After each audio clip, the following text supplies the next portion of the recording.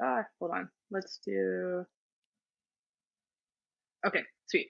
Forgot to mute my phone. We're good. Oh, you're good. All right, guys. I've got an amazing guest here. We've got Whitney. Is it Tramel or Tramel? Tramel, like camel. Well, I totally butchered that anyway. Okay, Yeah, so totally Whitney fine. Tramel. We've got Whitney Tramel here. And Whitney, I actually just ran into Whitney at the San Antonio Total Archery Challenge at the PSE booth. And we were just chatting a little bit about archery. She was talking with Cade over there. And I just started seeing her stuff with the Bow Disciples, which is another fun group of people that it just looks like a blast that you guys have so much Oh, fun it's so shooting much archery fun. and putting out good information on archery. And then I just found out you're into strength, conditioning, fitness. You're wearing a sore neck shirt. So this is going to be a great conversation. But more than anything, I wanted to bring someone on that is involved in great causes, wants people to enjoy archery, wants people to live a happier, healthier, more successful life, which is what I talk about. And maybe people don't know you. So I love bringing people on like that as well, that are just normal people like me and just enjoy archery and fitness. So in a nutshell, Whitney, who are you? Yeah, I'm going to speak on kind of what you just said when you met me. I know when I first met you at TAC, the first thing was you were like kind of introducing myself, and I was like, I'm a nobody, I'm irrelevant. And you're like, well, you're here, so you're somebody. And that kind of goes a long way whenever you're like meeting new people. So that was cool to hear, and thanks for that. But as far as who I am, I was kind of telling you earlier, my background is as a strength and conditioning coach. And then I've worked mostly with tactical populations, so police, military, and fire, but mostly with military. And then most recently, I've worked more on the educational side of things to educate service members on kind of all aspects of human performance. So physical fitness, social fitness, nutritional fitness, mental fitness, and then spiritual fitness as well. And then kind of my background in training and performance really led me to the outdoors. I kind of saw the value in not even just training for the outdoors, but training in the outdoors. And I always, like, as a kid, I loved being outside, and we can get into more of that later, but grew up outside, grew up fishing, all that kind of stuff. And so I was like, man, I can really translate what I'm doing in the gym. And like, I don't always love being inside. So how can I do more things outside? And that was kind of really what led me to being more outdoors and kind of led me to that space. That's awesome. That's awesome. And yeah, honestly, to start off with, when people shake my hand, and you didn't really recognize me to begin with either. We kind of chatted afterwards, and you're like, "Oh, I've been Mm-hmm. listening to podcasts." But I honestly, when people are like, "Oh, I'm not really anybody," I'm like, "No, that's not true. Everyone has something to share. For Some people sure, are just right? better at marketing it than others." But that's a big deal for me. Is I really genuinely feel that each and every individual is put here for a reason on this earth, and everyone has special Absolutely. talents and skills, and whether you choose to cultivate them or not, it's up to you. But you could be doing a lot of disservice to people if you're not cultivating it and at least sharing it with your immediate family, your friends, your For crew that you sure. go shoot with, whatever. You don't have to be a social media guru to make an impact on the world. And so that's why for me, there's a phrase, it's like the graveyard is the most rich place on earth or something like that, because of all the Mm-hmm. ideas that go to the grave with people, because they're like, Mm-hmm. oh, I'm a nobody, no one's going to listen to me. And so that's Mm-hmm. why I try and stress that, whenever I meet people and they say things like that, I'm like, that's not true. I don't know who you are, but you've got something to give. Right. And the fact that you're willing to go hike around and go, and again, I didn't know you were with the Bow Disciples or anyone else there. But you're willing to hike around and go shoot 3D targets in the Texas heat means something, Yeah, right? And for so sure, right. Yeah, it's you crazy. It like gets archery crazy out enough. here. Yeah, exactly. But and then on top of that, finding out that you really enjoy the fitness aspect and spiritual Mhm. aspect, and you're making those impacts in those different communities through your education that you're providing to others, and you've put time in and dedicated time into learning these things so that you can become a master or better at it, more proficient at these For these sure. things in your life as well. So what what drew you to the physical fitness world, strength and conditioning? Because I Mhm. personally was looking at going into the CSCS program Mhm. and getting certified as a strength and conditioning coach. Chose not to go that route, but at one point I wanted to be a PT with a CSCS certification. And so kind of talk to us a little bit about that. What got you going down that path? Mhm. And I mean, that takes time, dedication, knowledge, and then application as well. So a lot of work. Absolutely. Yeah. Yeah, so thanks for asking. I actually started out in undergrad as a pre-law political science major, so quite the different career field there. Wanted to go to law school and I wanted to do criminal law, which people laugh at me because you don't get paid in criminal law, but it just sounded like it was fun. But I just really was not fond of the classes that I was taking. Like, not that I was doing poorly in them, it just wasn't interesting. So I had played sports all my life. Volleyball was my main sport, and then played soccer, ran track, cross country, like kind of did it all. I wasn't great at or I wasn't great at all of them. I was decent at volleyball. So when I was deciding like what I wanted to switch to, I was always like a science nerd, like a math science brained person, and I liked sports. So kinesiology, exercise science is just kind of what made sense. So switched to that and thought I wanted to do physical therapy. Interned in a couple PT clinics, and it was just like too slow paced of an environment for me. So I sit down and I talk with one of my advisors in my undergrad, and he was like, "Hey, I think strength and conditioning is something that you might be interested in." And like the first internship I ever did was at one of those like private sector facilities where they train like combine guys. And obviously that was super cool to experience, to see that high level of athletes. But some of those guys are like, I wouldn't argue that they don't need to be trained, but they also don't like to be trained because their ego says that I'm already this good, so why do I need this? And so I was a little conflicted there because in my mind that was the only type of athlete that I could work with was people who were already capable. But nonetheless, I still enjoyed it, and I knew I didn't want to do PT, so coaching seemed like a good option. And then kind of got more into that, realized a lot of the positions I was looking at did require a master's in your CSCS. So I sat for my CSCS, went on to get my master's, and that's kind of where I got involved into working with the tactical population and military. Mm. Advisor in my master's program did a lot of his research with police, military, and fire. And I kind of told him, like, I'm a guinea pig. Like, I don't really quite know where I want to go with this, but I know this is the career that I want to do. And he was like, perfect. I'm going to set you up with an internship. And I was working with 10th Special Forces Group at Fort Carson in Colorado, which was an awesome first exposure to that population. The guys that I got to work with were incredible, and to kind of hear the stories and the backgrounds that they came from. And so I kind of knew, like I said, working with these athletes who were already capable wasn't quite as motivating for me than to come work with these guys who were just physical grunts. Like some of them, you wonder how they made it that far with their Hmm. physicality. Like they just were able to grunt through all of their training. You could see that. But even for me as a coach, I'm so big on just building relationships with people. And so whether that's, yes, getting bigger, faster, stronger, maybe is always the end goal, but they're not ever going to get to that point if I can't establish some sort of relationship with them. And so in that population, it was really cool because I would get to hear them tell stories about being deployed or being downrange. And like the number of times someone would say, "Hey, I've never shared this story with anybody before, but you just created this space for me to get this off my chest." And to me, that's way better than getting someone who's bigger, faster, stronger. Um, and so that went really far, and I knew, like, man, this is the population that I really want to work with. And it kind of, my dad was a DEA agent, passed when I was younger. And so that kind of really brought me to that population as well. Not only was I doing it because I felt like I was helping this population, but also I have a tie, like familial ties to this. So that was kind of where the background and all of that led to. No, that's awesome. That's really cool. And so you got a minors in psychology along the way, right? Okay. So funny story, funny you say, I wanted to, and then I think I minored in or I was one class away from minoring in communications, which Mm. like was similar to psychology. I think I've always been drawn to communicating with people. If anyone knows me, I've always been kind of outgoing. Like as a little kid, I would talk to anyone, and my mom's like, "Don't talk to strangers," right? But I'm talking to literally anyone that I run into. And so yeah, I think just like I said, communications and relationships has always been so big for me. It did.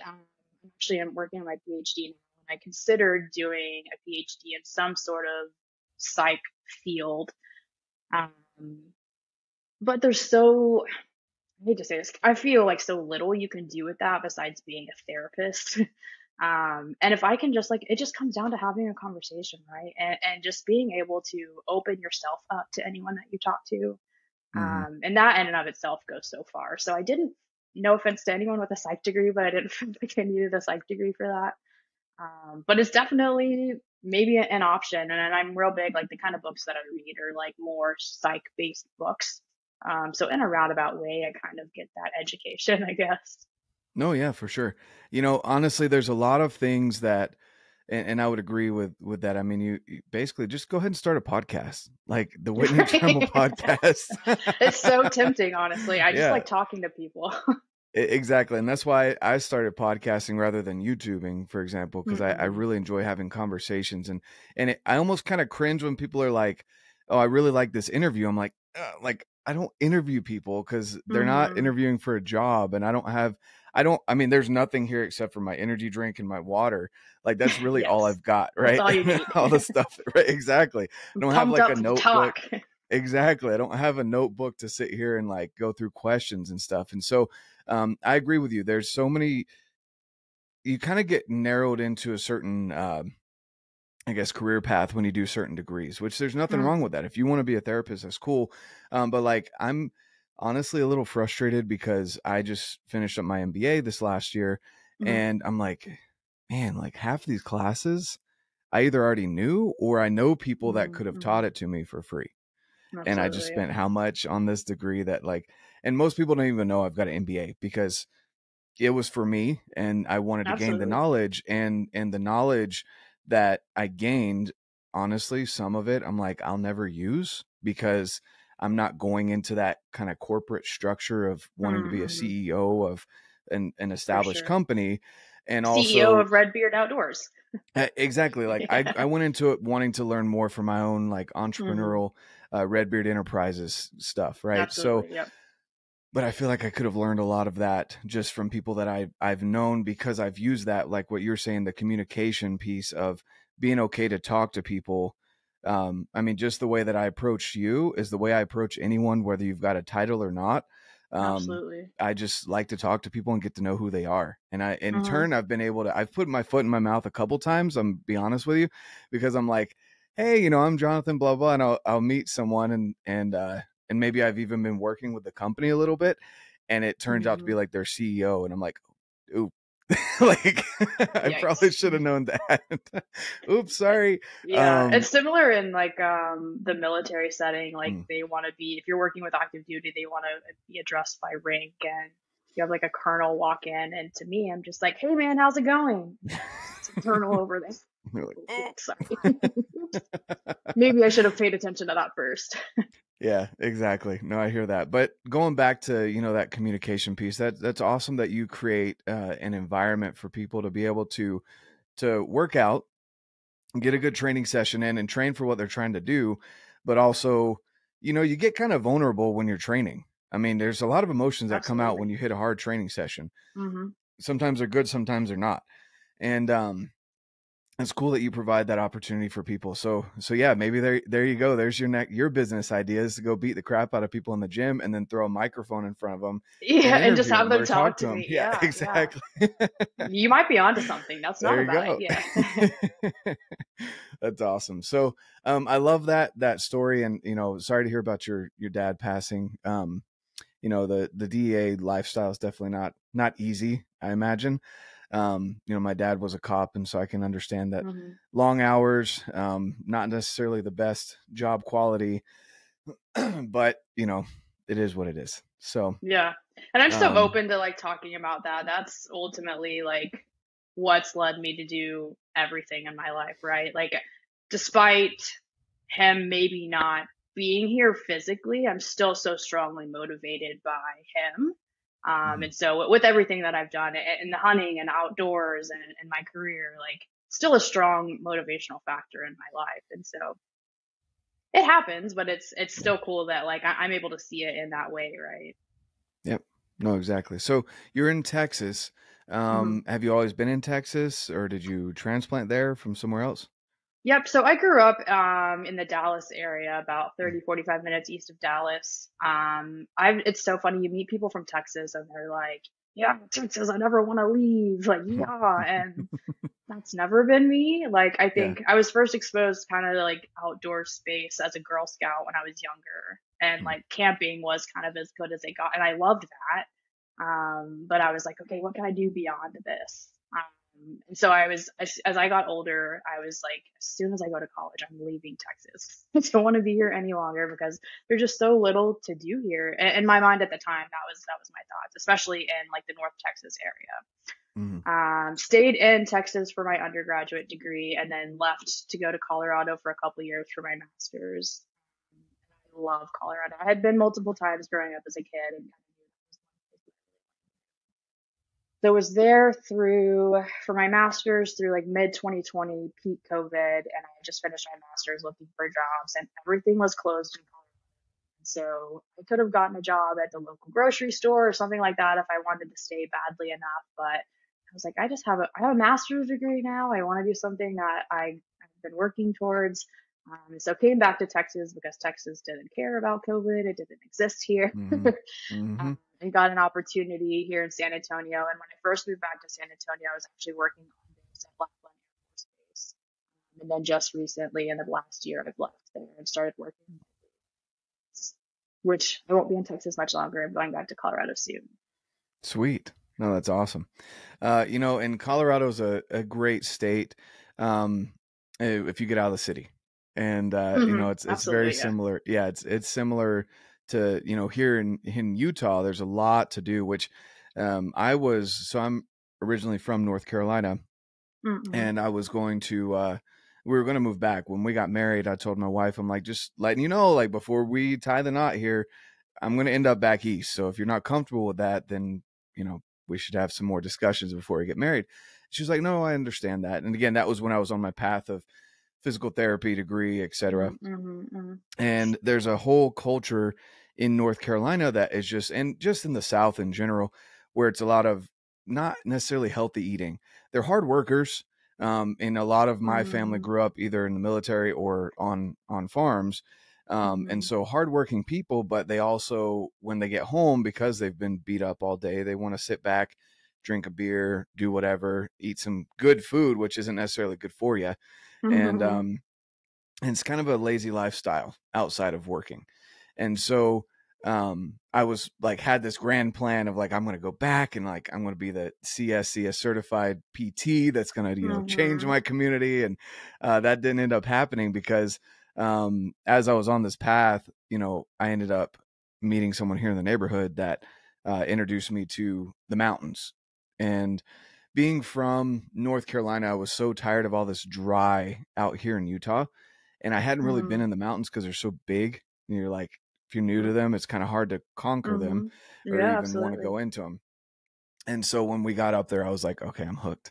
And so, you're going to absolutely love Colorado, I'm sure, whenever you get out there. And it's Yeah, such a great state too, for physicality, it's what the healthiest state in the union, I I think think. so. Yeah, I think so. Yeah, yeah. I'm definitely stoked to get back out there. Like being in grad school, I didn't get to take quite as advantage as all of the outdoors. But then once COVID hit, I was out there. I think from the span, like when was it, mid February when things started closing down till the Mm-hmm. time I moved in July. Me and it's like over 100 miles, and we were just getting Oh, out in the that's mountains awesome. and doing everything. And Yeah, then no, for sure. I don't know how long I'll be there. I'm kind of moving into this like remote lifestyle and traveling lifestyle of like moving different places for short periods of time. I spent a couple months in Virginia back in like February and March. Mm. So I'm just exploring everywhere right now. So whatever sounds fun is where I'm headed. That's awesome. That's awesome. So and then you're just going to be in your same role that you're doing currently, just Yep. in a different Yep. state. So I'm very fortunate that I can work from anywhere, as long as I'm just getting done what I need to get done. Mhm. So that's huge. It's the first time I've ever really had that flexibility. Like as a coach, you're pretty stationary in one place.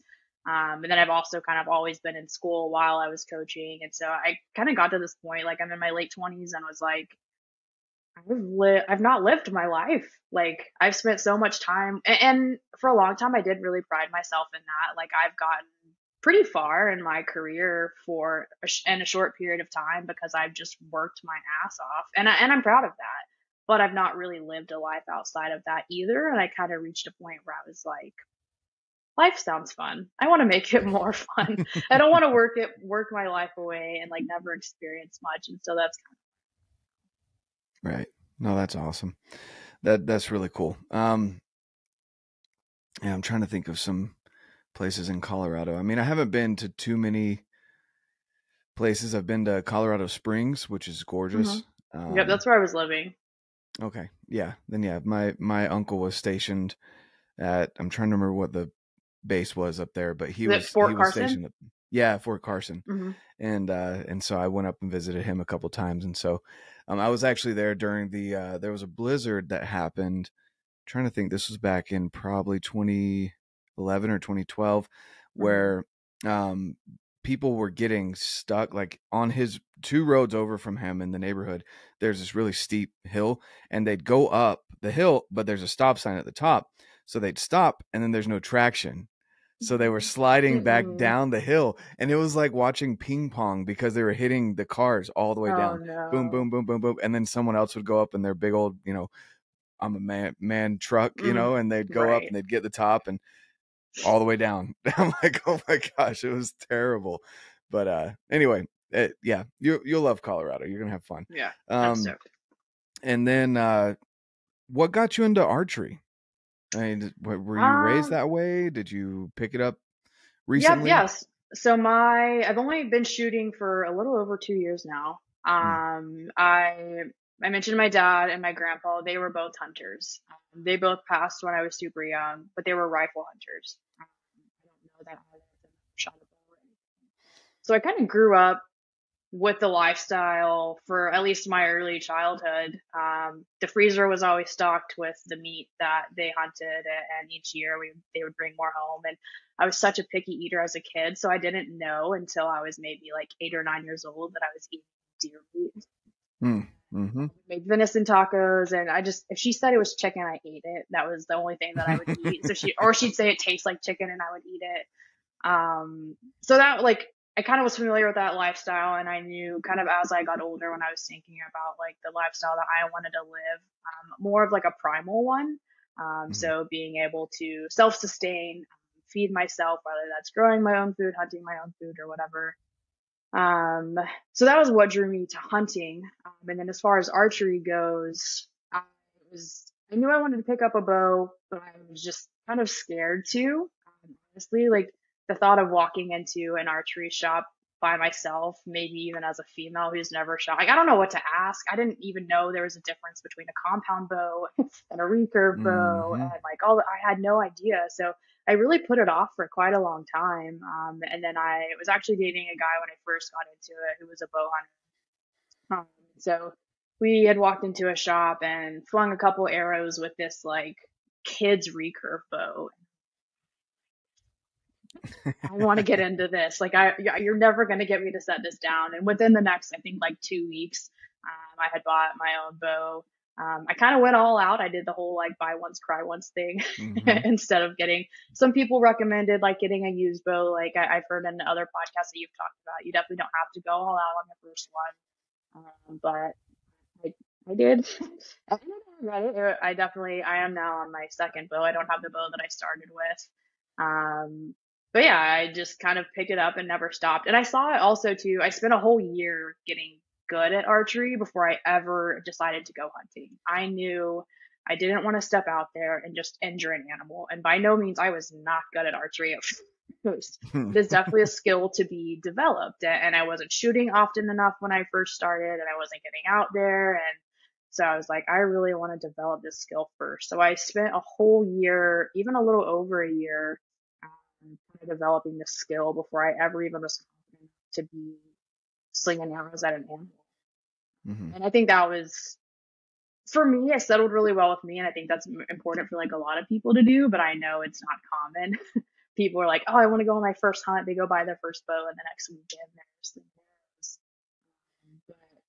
But it became, in that year, it became something more than just, I want to go hunting with this. It's such a like, cathartic is the word that comes to mind. But you have to be so focused on what you're doing. And if you're not, you're not hitting the target. At least where you want to hit it. You might hit the target, you're not hitting it where you want to. And I would spend, like, if I was anxious or upset or like any mood that wasn't, and I shoot when I'm in a good mood too, right? I don't have to be in a bad mood to shoot. But if I just So when needed to, Whitney like, has a bow in her hands, watch out, guys. watch out, it might not be great. No, but if I just needed to escape, if I could go shoot my bow, whether that was shooting in the garage or that was shooting at 10 yards, 20 yards, whatever, like that was an escape for me. And it kind of became a crutch at one point in my life. And I was like, I need to associate archery with things other than escaping. Um, but then, yeah, so kind of got over that. And so, yeah, I've only been shooting for about 2 years now. It's been the best thing that I've ever done. I think I saw you post the other day and you're asking people like how often do they shoot, and like I don't have a yard that I can shoot in, but I do have a garage, so I spend 90% of the time shooting at maybe 7 yards. That really allows me to focus on my shot process, which is the most important part, to me anyways, of archery. And I think that's so incredibly overlooked by most people. Yeah, no, I agree. And honestly, that's pretty much how I do it as well. Is, my daily reps are either right here in the office, just right here with this, make sure you've got a good target so it's not going through the drywall. But Yep, yep. in here or the garage, and that's a great way because you don't have to focus necessarily on your aiming. Once you've got your sight dialed, unless you screw with your stuff as much as I do, you're good to go. And yeah, don't tinker that much. Like, but once you've got it dialed in, as far as the pins go, stop worrying about that and start worrying more about your technique. And that's a big deal, of whether it be blank bailing, whatever it may be. You can take your time and go at a shorter distance and just work on your follow through, work on pulling through the shot, work on making sure your anchor's good, making sure, your wrist is locked the right way. You're not high shoulder, like you've got all the good technique down, and then everything else will fall into place. So it's definitely a good idea to just, even if you can just shoot in your garage, you don't have to go out and drop long bombs every day. It's probably not even good to do that, to be honest with you. Absolutely. Because you're so much less consistent at longer distances. And I don't know about everybody, but for me, if I'm not hitting the bullseye on the target, I'm beating myself up about it. Like, what did I do wrong? What do I need to change? Why she's on her second bow. Yeah. She threw her first one. Yes. Do I need to move my sight left? Do I need to move it right? And then I come in at 20 and I'm like, oh, like this isn't so bad. Yeah. And I didn't recognize the value in that at first. It's not like I picked up the bow and was like, oh, the process is the most important thing. Yeah. You just want to go slinging arrows. And once I was like, man, I can be more consistent when my draw is the most consistent. And when I finally piece that together, as like changed the game for me. Exactly. And are you a left-handed shooter? I am, which is funny. I'm right-handed. But with most all other things, I'm left side dominant. But I'm left eye dominant. And so that was why when I first picked up a bow, I was drawing back with my right side. And I was just really having trouble looking through the peep. I can only, people laugh at me for this, but I could only even close my right eye. I can't even close my left eye. So I think the guy that was trying to help set me up was like, close your left eye. And I'm like, I can't do it. I physically cannot close that eye. And so he was like, well, what? I was like, I do know I am left eye dominant. And he said, well, I'm going to put you in a left-handed bow. And I was afraid to do that at first because I know I was so much stronger on my right side, and just out of ego, I was like, God, I don't want to have to shoot super lightweight because I'm shooting with my left side, and I'm not like imbalanced or anything. So it ended up not really being much of a trade-off. Right. And I think I am now significantly stronger on my left side now. I'm so glad that I said that, because had I never said that, I would have been trying to shoot right-handed all this time and trying to figure out, like, probably have an eye patch or something because I can't close my other eye. Yeah, no, exactly. And I just grabbed this bow real quick because for those of you guys that have little kids, this one's an ambidextrous. It says shoot cool. through riser for kids. But it even has a little pin that you can put in it that will come down right here where my finger is.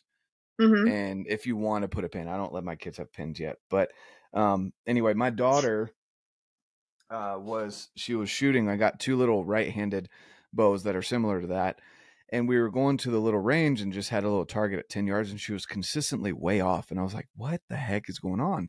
And like and I would try and push the bow to get her on target, and she was like fighting me, and I'm like, what are you doing? She's like, well, it looks like I'm off target when you're pushing me. And she's only Mm, 6. And so, mm-hmm. there was a trainer that happened to be in the range at the time. And she looked over, she was like, is your daughter left-handed? I said, no, she's kind of ambidextrous, but really Mm-hmm. right-handed. She was like, well, she's not, I mean, she's like leaning her head. She's left eye dominant. I was like, oh. So as soon as I Mm-hmm. picked up this bow for her, she's like pegging the target. I was like, okay, well, that's cool. So that's definitely something that people need to keep an eye out for. And that's why I brought it up, is Yeah. because I wanted to kind of hear your aspect of it. Cause there's a couple of, I'm going to say mainly women, Mm-hmm. that are left eye dominant and are right-handed in Mm-hmm. everything else. For those that may know Jess, follow her arrow. Mm-hmm. She shot right-handed for the longest time, and I mean, she took years before she finally swapped to left-handed bow, and it's because she's left eye dominant. She felt better after you get the draw cycle and everything down. For sure. Yeah. Um, and so it's interesting to me, and I don't know what the statistics are, if it's more predominant in women than men, Mm-hmm. or Mm-hmm. if there's just less women shooters, so it seems like a bigger number. I don't know, but it seems like to me, the women that I've spoken with, a lot of women are left eye dominant, right-handed. And so Interesting. anyway, that's key for people that are going out there, whether you're getting your kids into it or you're new to it yourself. There's a simple little test that you can do. And did he have you do the little eye dominance The like test? triangle thing. Yeah. Yeah. I knew Okay. that because I like working with military and like when Mm-hmm. I first started working with 10th group, I'd get to go out on the range with them and I was terrible shooting at the time, but we'd be shooting at steel targets and I'm trying to look with my right eye and there were actually a couple Mm. guys that I was shooting with who were right-handed, left eye dominant. And they were like, maybe try shooting with your left hand or at least make sure that's the main eye that you're looking down the barrel. Then we did the eye dominance test when I was there, and so that was kind of how I knew. So I knew to reference that when I got in because even shooting with handguns or anything like that, I kind of always struggled. I grew up. I wouldn't say I shot handguns regularly, but Mm-hmm. I would go like relatively, probably more often than most people do. And I knew that I always struggled with just trying to see straight, but I didn't know why until I figured out, oh, maybe because I'm trying to look at it the wrong. Yeah. No, that makes sense. So I kind of want to go back through your process here, because you brought up something really good, and it's not even Mm-hmm. just for women; it's for anyone that's new to archery. I know when I first started, I'm kind of one of those people that's all in, and so I knew when I was going to pick up archery, like I didn't want to walk into the shop and look dumb. I'll just say it frankly. That's what it was. Most Is people I don't. didn't know the Yeah. term. Yeah, I didn't know the terminology. I didn't know the people.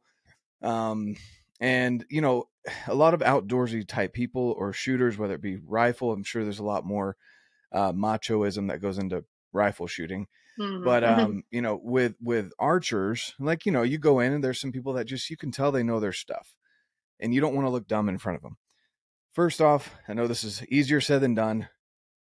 It doesn't matter if you look dumb, right? Go in and ask some good questions though, and Absolutely. you don't have to know the terminology, but just go in and look actually and be open for feedback, and let them know that you're not trying to put your ego into it. You just want to know. But Yeah. what are some ways? I mean, you mentioned you had a boyfriend at the time that took you into the shop. So, um, is that a route that you would recommend to people? Is that someone that that you trust, maybe that shoots archery, Hmm. ask them to go with you? In retrospect, I guess I think early on I knew that I wanted to get into it, and it was just the Mm, fear of walking in, right? I don't think that you necessarily. Oh, and it depends, I guess, on the type of person, right? Like mm, I love making a fool of myself almost, and like I'm okay with looking stupid. I'm okay with asking dumb questions. That's never bothered me. And so even like shortly thereafter, when I was going to the bow shop by myself, I still didn't really know. I didn't know what a limb was. I didn't know like there's different types of arrows. Are you what? What do you mm. mean there's different types of arrows? There's different types of releases. Like I had no clue. And so when people would talk to me about different things, I would just stop and be like, hey, what is that? What do you mean by Mhm. that? So I don't necessarily think that you need someone to walk in with, but if you, it can make it more easy, more comfortable. So I would kind of recommend, like, if that is like, if archery is something that someone's looking to get into and you're just afraid to make that first step into a bow shop, If you have a friend or someone that you know who is familiar, at least maybe they're not great at it or they haven't been doing it for very long, if they're at least familiar with it, that can help make it be a little bit more comfortable experience. But like I said, I like shortly thereafter was going by myself all the time and was like, please tell me. And still to this day, I will ask, hey, what does that, like you said a word I'm not familiar with, or you referenced Mm-hmm. something with my bow that I'm not familiar with. Can you tell me what that means? And I've learned so much just by asking questions. And the guy who runs the bow shop that I go to, like, loves me for that. He's like, you're just like this sponge that is willing to take in everything. And I say, if my bow shop is nowhere near me, but I try to get out there as often as I can. And I'm like, man, if you guys were around the corner from me, I would be here every single day unpaid because I want to learn and I'm so curious. And like Mm-hmm. you said, you're someone who goes all in, and I'm the same. If I'm going to be good at something, I'm going to be good at something. Just, I always say, put your whole ass into it, not your half ass. So Mm-hmm. I'm Exactly. gonna put everything into it and be as good, at least put as much effort into it. That doesn't mean I'm gonna be the best archer by any means, but I know that I'm gonna put my best efforts into it, and so that means for me learning and asking as many questions as I can. Yep, exactly. No, that's a good point. And I do want, you brought up a good point that you went all in and bought, flagship bow, all the good accessories and stuff. There's nothing wrong with that. And I Yeah. did mention on a previous podcast that, like, don't feel like you have to do that, but if Mm-hmm. it's within your budget and you Yeah. can do that, definitely do that. But also Absolutely. understand that spending that money is not going to get you to be a better shooter. There's a Mm-hmm. lot of things that you can still screw up and do wrong when you have the nicest, best equipment. It's funny because I see people come into the bow shop all the time that have been shooting for years and they just keep buying the newest, brightest, shiniest stuff, thinking it's going to make them better, but they hardly ever shoot. And I'm like, Mm-hmm. well, it'd be better that you go get that $30 release and, anchor correctly every single time Mm-hmm. and get Yeah. that down than it is to buy the newest Absolutely. $300 release and think that's going to fix your problems. Um, Absolutely. and so that's a big thing for people as well. It's just like with any other sport or activity, you know, uh, everything from pickleball, getting the nicest, I don't know, paddle, I think is what it's called. Yeah, Getting I'm the not nicest familiar. paddle I played all the way once and I was to, terrible. right. I love pickleball. But I used to think it was a retirement sport and now I've kind of eaten my words on that one. But, from that, getting the nicest paddle that, man, they have some paddles out there for a couple $100, which to me, I'm like, that thing better Wow. swing for me and score for me every time if I'm spending that kind of money. Absolutely. And then you've got the rifles out there that are thousands and thousands of dollars without even any optics or ammo to go with it. And, Mhm. you can spend that money and you're still not going to be able to hit out to 100 Absolutely. yards unless you know what you're doing. Same with Absolutely. archery. You can get the nicest, coolest, shiniest, whatever piece of equipment and all the nicest things that everyone talks about on YouTube and Instagram and all the other cool places. Um, it's not going to make you shoot any better, And Absolutely. so that's a big part of it as well.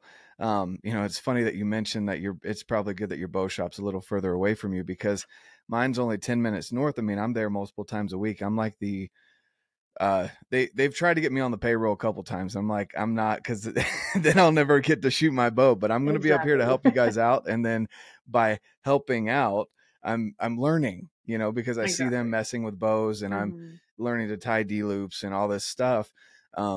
And I'm good at customer service, so they can go back and do all the technical stuff and I can go talk to people about all the gear stuff that I know.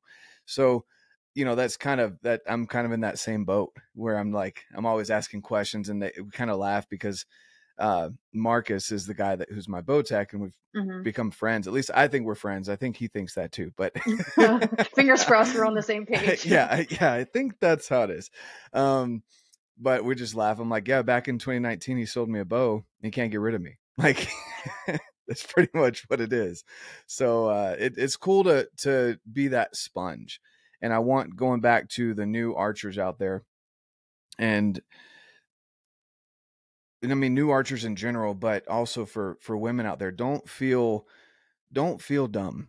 Like, there is no dumb question unless you go in and you Absolutely. ask them what they sell at a bow shop. That might be a little crossing a line, but going into a bow shop and asking genuine questions and learning how to, you know, the different terms and all the different things. And if they say something that you don't understand, just be like, hey, obviously let them finish the sentence, but be like, hey, just like you said, I didn't understand what that was that you referenced. Would you mind Hmm. pointing that out? And then you've Yeah, gained some knowledge, right? So I think that's a absolutely. great way of approaching it. And I appreciate you saying that. Is there anything else that you've learned kind of along the way, um, through your archery experience? Even though it's only been a couple years, there's still a lot of time when you're actually practicing and going to the shop and getting better. What else have you learned that you would say to a new archer, a new shooter?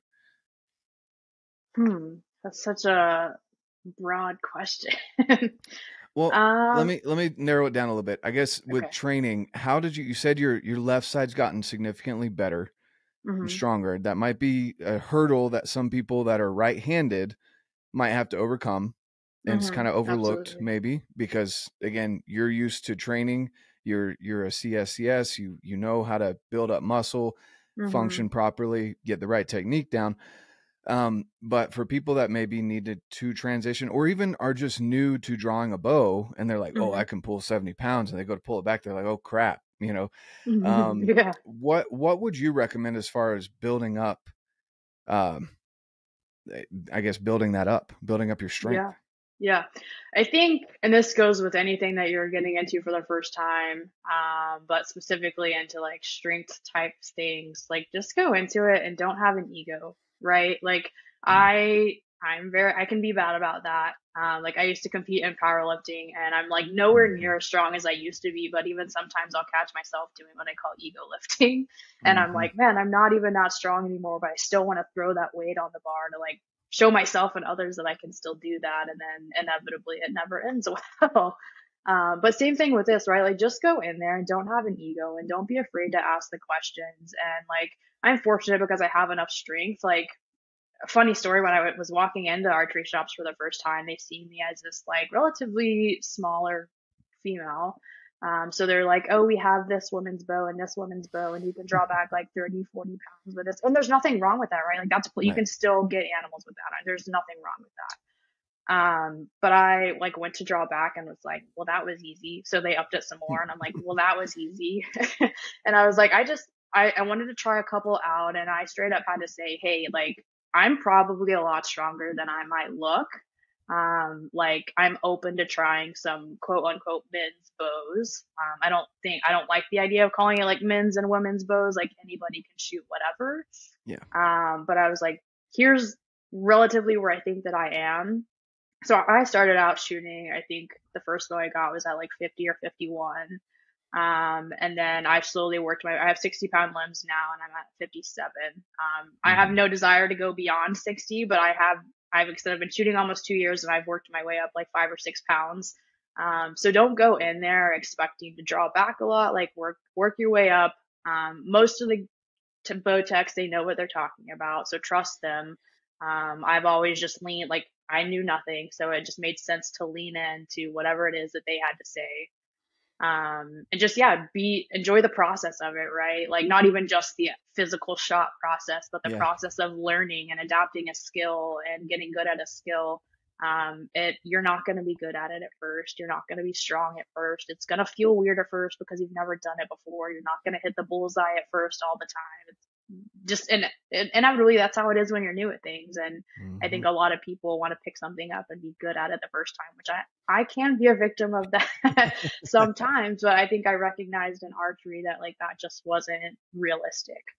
Mhm. And so just, yeah, going in, like, don't have an ego, be vulnerable, ask questions, trust that now there might be some shops where the bow techs aren't as great.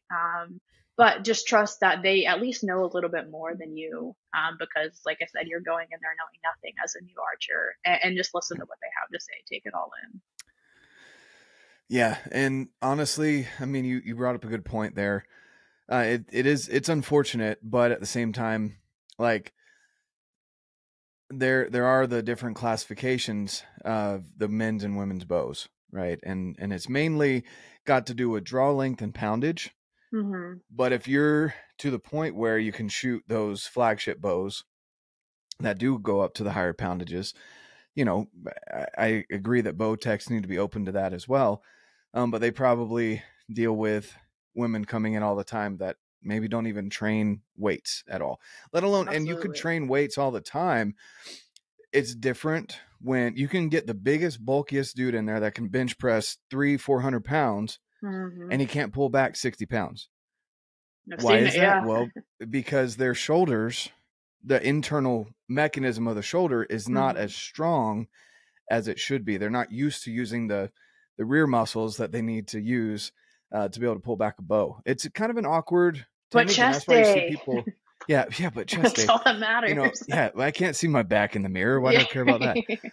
Yeah, it's one of those things that it's a big deal. Like, I've noticed a huge improvement for me. Even people that have been shooting bows for years, I can pull back. I could probably, I mean, I've pulled up to 85 pounds, and they don't make anything bigger than that. And for me, it was like, it would come back really easy. And then I've been handing it to people that have been shooting 70 pounds for years, and they don't want to screw up their shoulder, is what they tell me. Nothing wrong with that, but you got to change your training a little bit. Cause I used to have some popping and clicking and stuff like that in my shoulders. And just by simply doing the little 10 pounds, 20 pounds bands and doing the proper movement with that and getting that mobility in there, no more clicking, no more popping. And I can go shoot an 80-pound bow all day at TAC all weekend, and I'm not sore. I don't even have any issues, you know? So it has nothing to do with all the weight that you can push around. Even if you're not a big weight trainer, go in and do the proper things to take care of your shoulders. Because again, you being a CSCS, you know what it takes to have healthy shoulders, which is one of the weakest joints, if not the weakest joint in the body. Absolutely. And being able to take care of your shoulders so that you can pull back heavier poundage, so that you have the option now. Do you want to pull lighter weight? Do you want to pull heavier weight? Do you want to shoot a heavier arrow? Do you want to shoot a lighter arrow?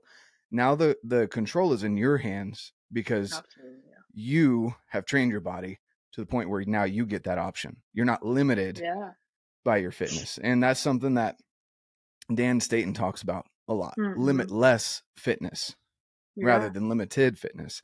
For sure. And that can go from cardio to your shoulders being healthy to whatever it may be, strength, being able to carry out a heavy pack, being able to take one trip instead of 3, that kind of thing. All of those things go into the fitness aspect. And so just to kind of end on the fitness aspect here, do you feel like for you, not even, I'm going to say as a woman, do you feel like as a woman, training has allowed you to be more confident in even just asking those questions in a bow shop or anywhere else? Do you feel more confident because you know you're capable in the gym and around all these other guys that you're training around, probably kick some of their asses? I mean, is that something that is an actual thing? Do you feel more confident because you're trained? Yeah, absolutely. I love that you asked that question. Yes, to like short answer, yes, absolutely. One thing that I just really pride myself in is like being confident in who I am as a person. And I think a lot of that comes from because I know, not I think, I know that I'm capable of a lot of things. Whether that's like communicating or talking and having a conversation, or I'm capable of picking up heavy things. I'm capable of doing things that most women, but even men can't do. And I laugh, I'm like selling some stuff in my apartment, and I sold a washer and dryer yesterday, and this guy came in and he's like my size, maybe even a little bit smaller. And I was like, I can get that for you if you need. And he kind of looked at me, and I'm like, I'm not trying to like emasculate you or anything, but like, I can help you. And he kind of looked at me like, oh, you can help me. And I'm like, all right, you know what? This is your thing. I'm not going to do anything. Throw your back out with your ego. Yeah, absolutely. Go for it. Go for it, dude. I'm here to watch it. But I think like I have no problem, like I said, approaching people. I'm way more confident in myself because I'm confident in my capabilities. And I think that plays into so many aspects of life. Even if I'm like, I've always worked out kind of in a weight room with coworkers. But so now that I'm not like working in a weight room anymore, for the first time in my life, I'm training at like recreational gyms, and I'm going in and like, I don't think, because I've worked out mostly with males, I don't think that I'm that strong. And then I go into like a recreational gym and people are like, you're like, today someone was like, do you train in the CrossFit games? You're so strong. Like literally just this morning. And I was running intervals on the treadmill. I wasn't even lifting. And he was Yeah. like, you look so strong. Are you in the CrossFit games? And I was like, thank you, but absolutely, like those are freak athletes. I'm nowhere Hmm. near those capabilities. But yeah, I think just being fit, like, and fit looks different for everybody, right? Like, I think one thing that I preach is at least get steps in. If you're going out every single day and you're getting 10, 12,000 steps in a day, that doesn't mean you have to be throwing weights. If you're doing yoga, if you're running, if you're rocking, if you're lifting, like whatever fitness looks like to Pilates, like whatever Hmm. fitness looks like to you, it's going to make you feel just more confident in yourself and more capable.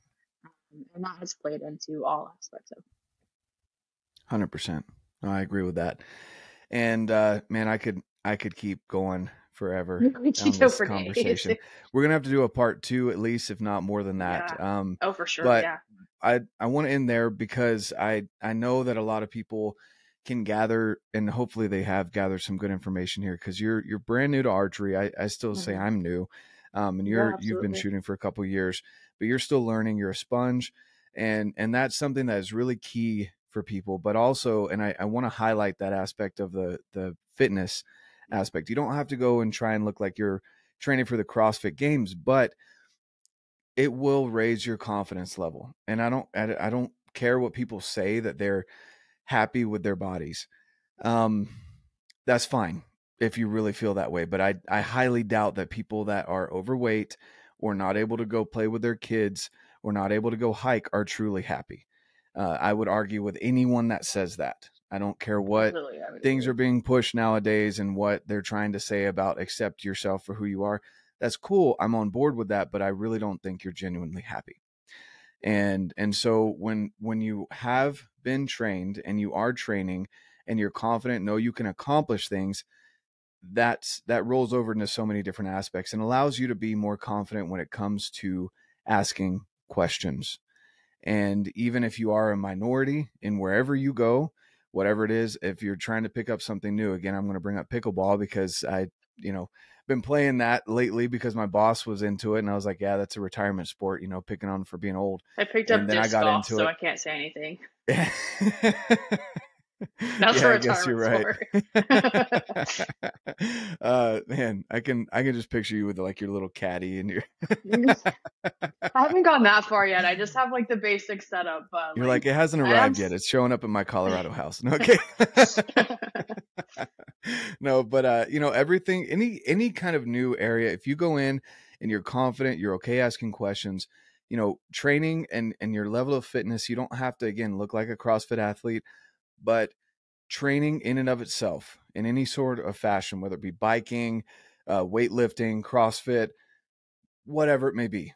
If you train and you're comfortable in your own skin, you're going to be more comfortable asking questions, and that's going to not limit you when it comes to getting in the outdoors, even just getting the right hiking equipment, backpacking equipment, being confident out there and not thinking that you're going to fall off a cliff or get injured and not be able to come back or sprain your ankle, whatever. It's not going Mhm. to limit, like what you were saying, living life the way you want to live your life. You're not going to be stuck in a Absolutely. cubicle and on your couch for the rest of your life. You'll be able to go out and enjoy some fun things. So, Yeah, I agree entirely. yeah. So let's just end it there. We'll definitely have to just schedule a part two. I don't know, sometime soon, Yeah, and get you back on please. here. But where can people find you, Hmm. especially people that are interested in some kind of training, maybe even how you got into bows a little bit more, Hmm. whatever it may be? Where can they find you at, Whitney? Yeah, I am on Instagram at my Instagram is at Whitney Tramel, Tramel. I think maybe there's two underscores at the end of it. I'm not entirely sure. But feel free, yeah, follow me, reach out to me, ask me any questions that you may have. I'm always open to, I love answering questions. And if I don't have an answer, I'm certainly going to try my hardest to find one. Like I said, I don't know everything. I'm still relatively new. But yeah, feel free to follow me and reach out to me. And I love meeting new people. So if you strike up a conversation, I'll probably talk back to you. Sweet. And then, do you personally train people, or is it more of, go ahead. I haven't recently. I've thought more and more about kind of starting my own business and doing that kind of stuff. Um, geared towards like more the outdoor stuff, preparing for the Mhm. outdoors. But I realized recently that's becoming something that's really big. So and not that like there's competition with everything. So I've considered it now that I've kind of left coaching and I'm not coaching as much anymore. That is something that I think I mostly just miss like the human aspect of it. So I've considered it. So if somebody needs something, I'm definitely always open to helping them with that as well. All right. Well, we just came up with 2 business ideas while you're on the podcast. So Yeah, thank you. there I'm you gonna come go. to you for all my help. You Right? got an MBA, right? That's what it's for. Yeah, exactly. I'm good at Yeah. ideas.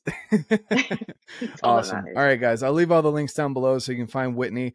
Go ask her questions. She'll be a great resource for you, especially as she's also continuing her journey in archery, moving out west. She's going to get into elk hunting. She's going to be an elk slayer. Hopefully. Yes. Yeah, exactly. But yeah, I'll leave all the links down below, guys. And thanks again for tuning in. And like I always say, get out, live your life, and love it.